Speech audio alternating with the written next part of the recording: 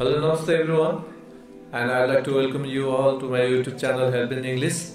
Today in this video I'm going to talk about how a single sound is represented by many letters and how a single letter is pronounced in many ways. How a single letter sounds different ways in a word or in different words in different ways. यही कुरा हामी आज यो भिडियोमा हामी कुरा गर्नेछौँ।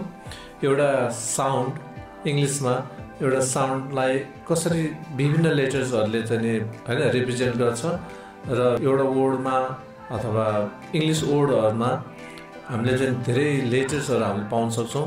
ती लेटरहरु हेर्दाखेरि फिजिकली तिनीहरु डिफरेन्ट भए पनि हामीले के त तिनीहरुको प्रोनाउन्सिएसन चाहिँ के गर्छौं हामीले एउटा सेम हुन सक्छ।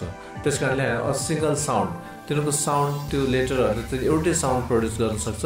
त्यसकारण हामीले सुरुमा हामीले यहाँ single sound A single sound is represented by many letters भनेर हामीले भनेको छौं।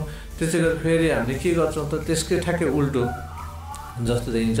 अ सिंगल लेटर एउटा मात्र लेटरले कसरी डिफरेन्ट साउन्ड्सहरु निकाल्छ त हैन। कहिले हामीले एउटा लेटर एउटै हुन्छ तर हामीले साउन्ड निकाल्दाखेरि के हुन्छ फरक फरक ढंगबाट हामीले साउन्ड निकाल्नु पर्ने हुन्छ।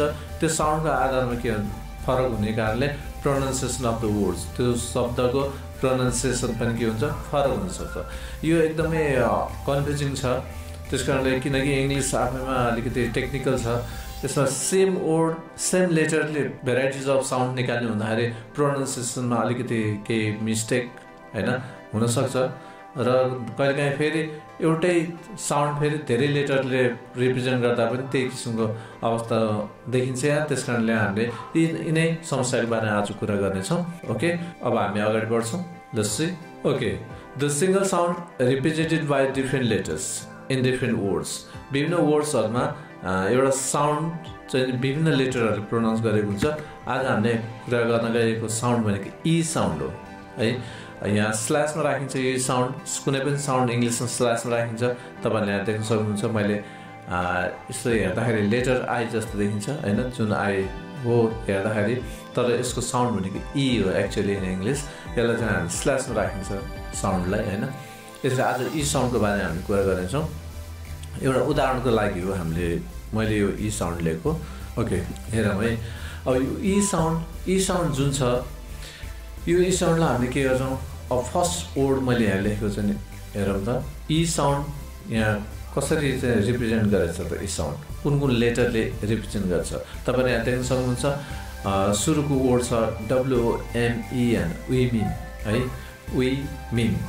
women's भनेर मैले भनेछु। प्रोनाउन्सिएसन याद गर्नु होला। तपाईले डिक्सनरी पनि हेर्न सक्नुहुन्छ हैन, डिक्सनरी कन्सल्ट गर्नुस्। women WO चाहिँ रेड कलरमा छ है। यहाँ तपाईहरु देख्न सक्नुहुन्छ। ओ यहाँ हेर्नु रेड कलरमा छ यो ओ। यसले साउन्ड के निकाल्यो त ई साउन्ड निकाल्यो। अब इंग्लिशमा यहाँ बुझ्नु भएन नि, यहाँ नेपाली हेर्नु यो ई साउन्ड लेटर ओ छ ई साउन्ड निकालेछ। त्यस्तै गरेर नेक्स्ट लेटर भनेको ई छ। ईले पनि के साउन्ड निकालेछ त हैन, ईले पनि ई साउन्ड यो निकालेछ। यहाँ दुईटा लेटर फरक ओ र ई फरक छ तर त्यो के साउन्ड निकाल्छ ई साउन्ड निकालेको छ है। त्यसैगरी यहाँ के छ यु र आई मैले जुन कलर गरेर छुट्याएको छु यु र आई को प्रोनाउन्सिएसन भनेको यो ई नै हो है। यसको पनि के हो ई नै हो। अब यहाँ तपाईहरुले थाहा पाइसक्नु भयो ओ ले पनि ई, ई ले पनि ई, यु र आई ले पनि ई। अब अर्कोमा हेरौँ। अब यहाँ VILLAGE भिलेज है, भिलेज। यहाँ ए ले के छ ए ले कुन साउन्ड निकालेछ यहाँ ई साउन्ड निकालेछ भनेको नेपालीमा ई साउन्ड निकालेछ हैन। यो गरौँ भिलेज है। त्यसपछि गएर यहाँ अर्को वर्ड हेरौँ बिजी छ। वर्ड के छ बिजी, तर यहाँ ई साउन्ड केले रिप्रेजेन्ट गरेछ यु ले है। तपाईले देख्न सक्नुहुन्छ यु जुन मैले अन्डरलाइन गरेको छु यो अहिले घेराला यु रेड कलरको युले के साउन्ड निकाल्यो ई है, ई साउन्ड निकाल्यो। त्यस्तै अरु हेरौँ यहाँ। अब यहाँ हेरौँ वाई। मैले यहाँ विभिन्न लेटर टाइप्स अफ लेटर अथवा डिफरेन्ट लेटर्स देखाउनलाई मात्र मैले यहाँ फरकलाई मात्र अन्डरलाइन गरेको छु। वाईले के निकाल्यो यहाँ ई साउन्ड नै निकाल्यो है। वाईले फेरि ई साउन्ड नै निकालेको छ यहाँ हेर्नुहोस् ई साउन्ड। यसरी अब यहाँ हेरौँ यो वर्ड्सहरुमा ल यो वर्ड्स शब्दहरुमा यो शब्दहरुमा यहाँ छ ओले इले युआईले यहाँ एले यहाँ युले यहाँ वाईले हैन यति विभिन्न किसिमका लेटरहरुले के साउन्ड एउटै साउन्ड निकालेछ के त ई साउन्ड निकालेछ है ई साउन्ड निकालेछ एउटै साउन्ड अब यहाँ हामी कन्फ्युज हुन सक्छौं एउटै साउन्ड धेरै लेटरहरुले यो भन्दा अरु लेटरहरु पनि छन् मैले यहाँ इन्क्लुड गरेको छैन तपाईहरु उदाहरणको लागि मात्र यो दिएको यो भन्दा अरु लेटरहरु छन् त्यसकारण यो इंग्लिश सब्जेक्ट अलि टेक्निकल भएको कारणले हामी जति यसलाई अभ्यास गर्यौं त्यति नै हामी परिचित हुँदै जाने हो हामी बानी पर्दै जाने हो हाम्रो ह्याबिट हैन डेभलप हुँदै जाने हो त्यसकारण हामीले यसलाई एकदम यो भाषासँग अभ्यस्त हुनै पर्छ कि टेक्निकल कुराहरुसँग अभ्यस्त हुनै पर्छ यहाँ मैले देखाएँ एउटा सिंगल साउन्ड कसरी धेरै लेटर्सहरुले हैन धेरै लेटरहरुले रिप्रेजेन्ट गर्छ भनेर मैले यसमा देखाएँ है सायद तपाईहरुले बुझ्नु भयो होला अब यहाँ हेरौँ है त here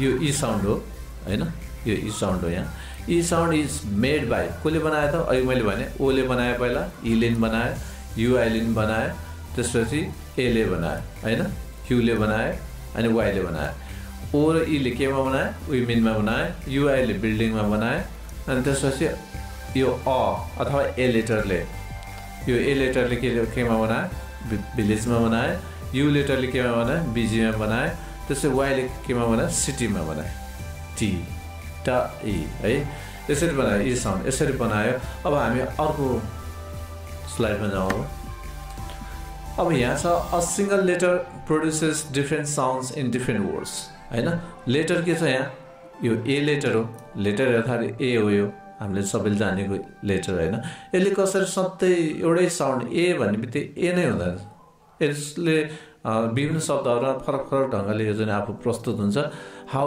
it makes different sounds in different letters भन्ने कुरा we are going to talk now हैन ल अब हेरौँ यो ए हो लेटर हेर्दा ए नै हो तर हामीले के यसलाई साउन्ड के भनेर पर्छ अ साउन्ड ए साउन्डले के गर्यो यहाँ अ साउन्ड निकाल्यो हैन अ उमन अ साउन्ड निकाल्यो यसरी अब अर्को हेरौँ यहाँ यही लेटर यही हो तर यहाँ के आ साउन्ड एफ ए आर फारमा के भयो मैले रेड कलर दिएछु आ साउन्ड आयो हैन लेटर त एउटै हो ए तर पहिला के अ साउन्ड आयो पछि आयो त्यसपछि गएर फेरि यही लेटर त ए नै हो साउन्ड के निकाल्छ यहाँ यो यहाँ मैले रेड कलरले रिप्रेजेन्ट गरेको छु ई साउन्ड निकाल्यो सेम लेटरले यहाँ अ निकाल्यो यहाँ आ निकाल्यो यहाँ ई निकाल्यो हैन अब के फेरि यो लेटरले के निकाल्यो ए यो साउन्ड जस्तै टीए के यहाँ ए छ ए छ लेटर पनि यहाँ ए नै छ तर साउन्ड के भयो ए साउन्ड भयो है नेक्स्ट लेटर ए नै छ तर के हुन्छ यहाँ ए साउन्ड तपाईहरु देख्न सक्नुहुन्छ जस्तै यामेन अ साउन्ड निकाल्यो मन हुन्थ्यो तर के हो एक्चुअली के हो ए साउन्ड ए है यामेन मैन के साउन्ड आयो ए यो पनि तपाईहरुले बुझ्नुपर्ने हुन्छ हैन यसरी एउटा लेटरले के गर्छ त साउन्ड फरक निकाल्छ फरक शब्दहरुमा एउटा लेटरले एउटै साउन्ड निकाल्ने हो भने यो खासै कन्फ्युज भइन्थेन पनि हैन कसैलाई गाह्रो सायद हुन्थेन होला तर के त एउटै लेटरले विभिन्न साउन्ड निकाल्छ यो साउन्ड धेरै किसिमको साउन्ड निकाल्ने हुँदाखेरि तिनीहरुको प्रयोग तिनीहरुको प्रोनाउन्सिएसन हैन साउन्डको आधारमा फरक पर्ने हुनाले यो चाहिँ कन्फ्युजिङ छ यही कुरा तपाईहरुले बुझ्नु जरुरी छ अब तपाईहरु यहाँ हेर्न सक्नुहुन्छ हियर अ लेटर यो लेटर छ नि यसले उमनमा अ साउन्ड भन्न निकाल्यो आ साउन्ड के फारा निकाल्यो ई साउन्ड के भिलेजमा निकाल्यो ए साउन्ड केमा टेकमा निकाल्यो ए साउन्ड म्यानमा निकाल्यो यसरी a single letter produce different sounds in different words हैन विभिन्न वर्ड्सहरुमा एउटा सेम लेटरले साउन्ड चाहिँ फरक निकाल्छ है यो कुरा मैले यो भिडियोमा मैले बुझाउने कोसिस गरेको छु आशा छ तपाईहरुलाई बुझ्न सहयोग पक्कै नै भएको छ है फेरि म अर्को भिडियोमा अर्को कुनै टपिकमा कुरा गर्नेछु आजलाई यति नै हस्त धन्यवाद।